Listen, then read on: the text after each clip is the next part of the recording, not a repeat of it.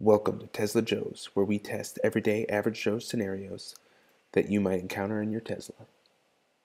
Before we get started today, please make sure to subscribe, like, and share our videos. Today we're going to be doing some learning about our Model S, and we're going to learn about our options when we have no power. Maybe this is an emergency scenario or you've lost power to the vehicle. We're going to go over the different ways to open the front doors, the back doors, and the trunk of your vehicle.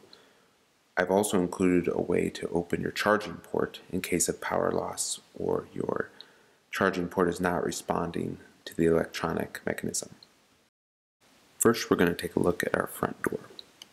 You'll notice that the latching mechanism for the front doors is actually part of the door panel, and the post that holds the door is part of the frame. To open your front door, in the case of an electronic power loss, you will just continue to pull the handle as far as you can. Once you get about 3/4 of the way, it will open the door with no power.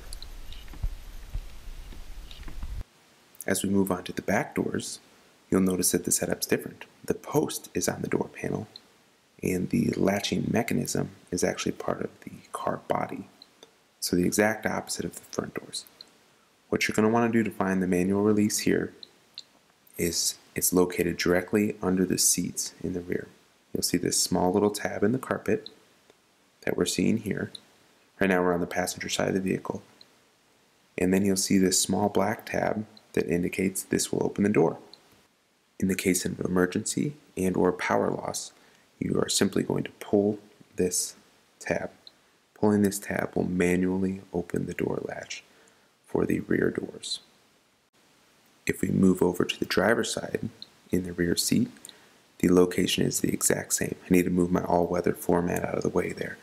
But directly below that seat on the driver's side in the back, there's another carpet tab.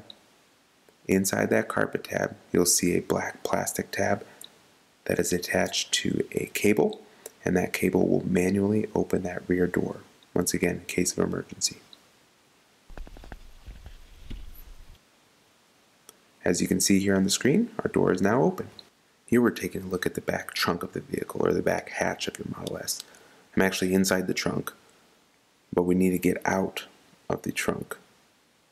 And the electronic power is not working, so none of the buttons are working, the remote's not working.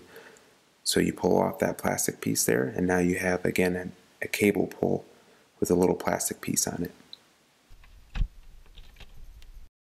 The manual release is activated, and we're able to open our trunk.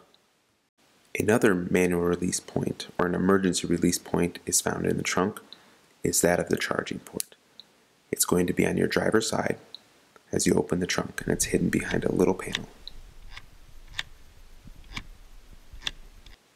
You can hear it activating there.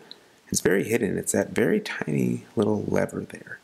All you need to do is pull that towards the front of the vehicle, and you'll hear it activate in order to open up the charge port if it's locked or the cable's stuck, something along those lines. Put your little carpet piece back in, and you're all set. Thanks for joining Tesla Joe's today. Please like, share, and subscribe. You can also follow us on Twitter at Tesla Joe's.